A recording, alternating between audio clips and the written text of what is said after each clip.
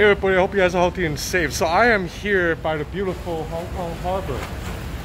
I'm about to go on a boat trip with my friends, and I figure might as well do a video while I'm on a boat trip. So I've been using the Samsung Galaxy Z Flip 3 for about a week now. Just about enough time for me to have a conclusion. So in this video, I'm gonna basically do a review of the Z Flip 3 and also show you guys how the phone operates outside and about in a real day in the life. So the footage you're watching right now is shot with the ultra wide angle camera of the Z Flip 3. The sound's also coming from the phone, and I am shooting with the phone closed up right now because the Z Flip 3 has a really cool design that allows me to film myself with the main camera system, but I can still see myself. Before we start, we have to check battery life. It is 9:45 right now and we have 93% battery. Battery life is going to be a concern for this phone because it's relatively small at 3,300 milliamp hour. I'm going to be using the phone heavily today, so I don't know if it will last. Okay, so now this is ultra wide angle footage with the phone open. So when you shoot with the phone closed, the video actually comes in this weird square-ish format, aspect ratio. So if you want actual widescreen video, then you do have to open up the phone to shoot, which I'm doing right now. I think this is still ultra wide angle camera. Okay, this is ultra wide angle camera. How is stabilization? Because right now I'm on a moving boat and it is quite rocky. Ultra wide angle camera. We'll go to the main camera. And now we have main camera footage right here.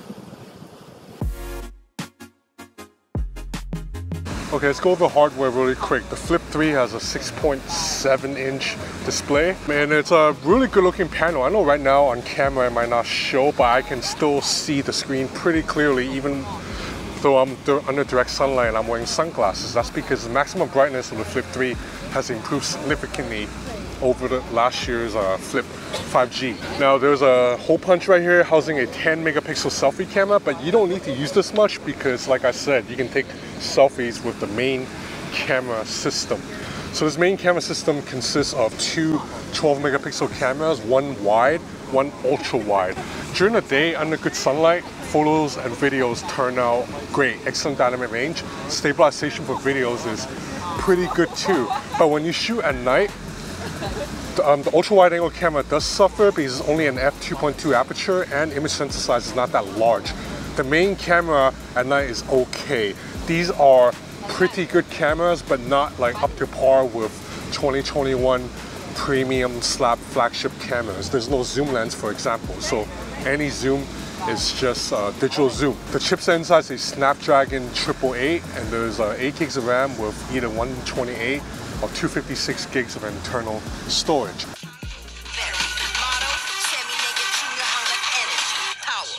So these components are pretty good, maybe flagship quality if you want to be generous, but they're not quite, 2021 premium flagship quality because right now we have phones with Snapdragon 888 Plus and 12 gigs of RAM.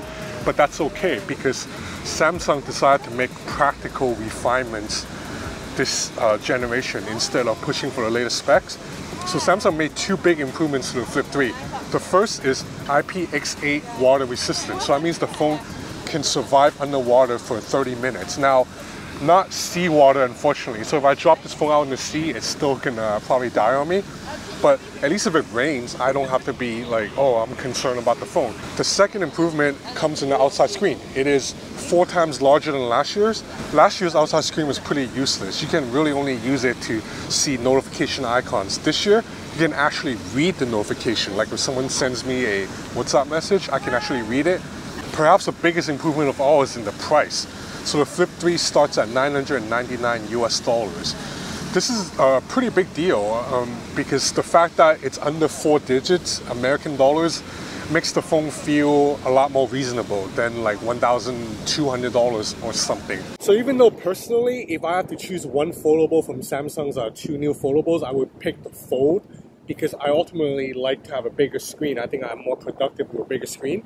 I have to say I really enjoyed using the Flip over the past week. Like right now, I'm filming a video hands-free, and I don't need a tripod or anything because the phone can stand on its own. How cool is that?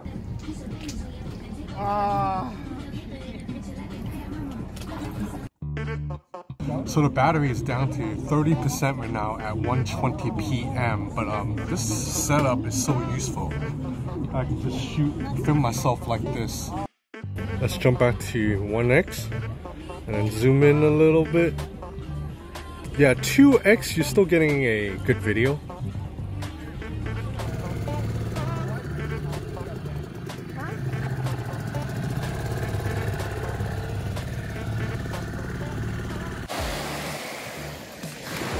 Okay, we are on shore. Ultra wide angle camera.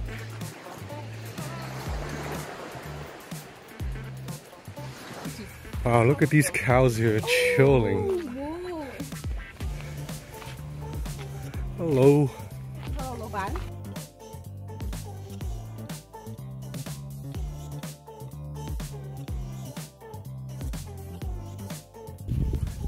It's lunchtime, eh? Okay, it is 1:48 right now, and I have plugged my Flip 3 into a portable battery because battery dipped down to 22%. So I started at 9:45 with 93%, and now after 4 hours the phone's down to 23%. Hello. So yeah, I'm gonna show you some more nighttime photo and video samples that I captured the last few days.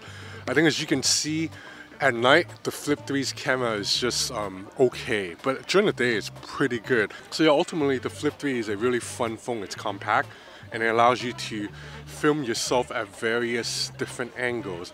But if you are after long-lasting battery life and maybe the best possible cameras, then this phone is not for you. But like I said earlier, I think this phone has major mass appeal because at $999, the price is now reasonable enough for people who are interested in foldables to give it a try. You know, when foldables first came out, people were mostly concerned about two things: high price and the supposed fragility of the phone, and Samsung has kind of answered both. This is reasonably priced and it's more durable than before. IPX8 water resistance, and the hinge, it's made of armored aluminum, so it's supposedly 25% stronger than before. So yeah, that's about it for this review of the Galaxy Z Flip 3.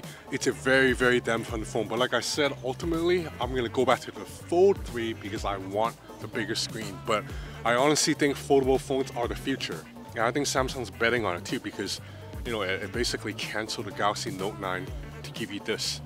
So yeah, that's about it for this review. I have a lot more content coming up, including on a couple of Xiaomi devices, the Honor Magic 3 Pro Plus, still waiting on that, and maybe the new iPhone. So it'd be interesting. Keep up to date with all the latest gadgets. Please subscribe to my channel or follow me on Instagram at Ben's Gadget Reviews. That's it for now. Thanks for watching.